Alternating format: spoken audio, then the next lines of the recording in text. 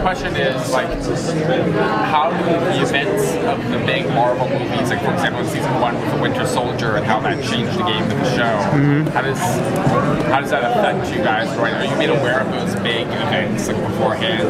Like how does it affect you guys? Yes, we Winter Soldier was especially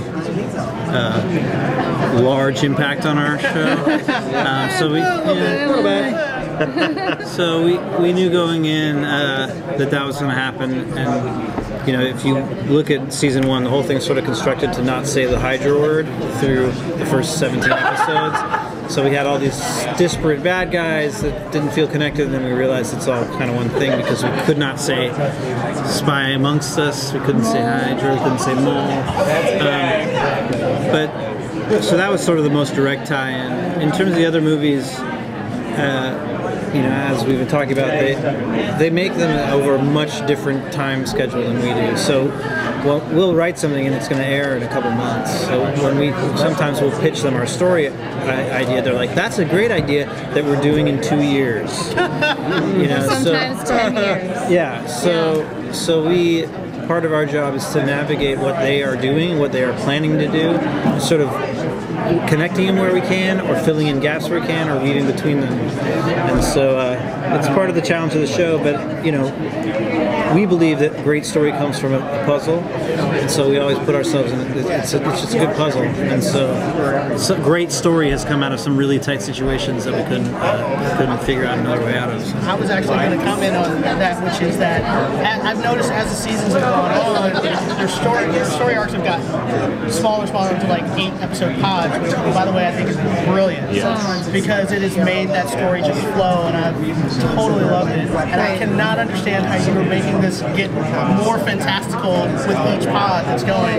Like, I don't want to say, like, how do you think of this? That's a stupid question. But how do you navigate that? Like, we got to do bigger and better than we did in the last pod. Well, we have you know, I can't say enough about the brains we have around us. We have a really good staff of writers.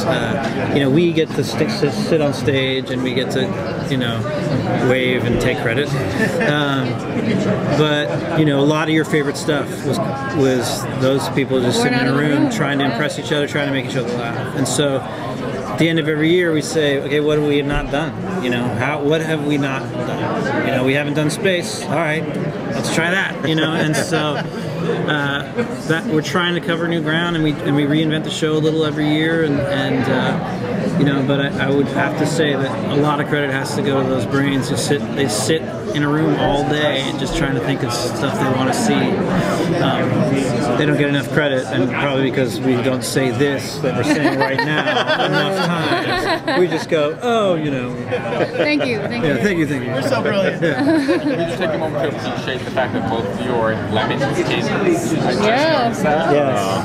It was a fan. A fan gave it to Jeff Ward because he puts lemons on Daisy's bunk in season 5. Yes. I did not miss the connection. Yeah. Nice to know. We're wearing lemon solidarity with D. Yeah. Oh, just reminded me. A letter. That letter. Can you also put a letter? Yes. Do we get to know what's in the letter? It'll play into it, but I don't know if we'll actually read the contents, because our belief is the letter that you're imagining in your head is better than the one we could ever write. Less is more. So pod arcs, we talked about that a little bit. Is that something we are going to see going forward? And do you think other superhero shows should adapt the pod arc, the smaller story arc, in the season? Because we're a smaller order, we aren't naming our pods like we've done in the past. You know, we use that concept to break up a story for us in the writers' room. Right. And you'll feel it if you watch. There'll be more of a shift and stuff like that. But I mean, sure, people can adapt. We think everybody should try to. Everyone should follow our brilliance. I agree. I 100% agree. But it's helped. The shorter order has helped us think that's a smaller.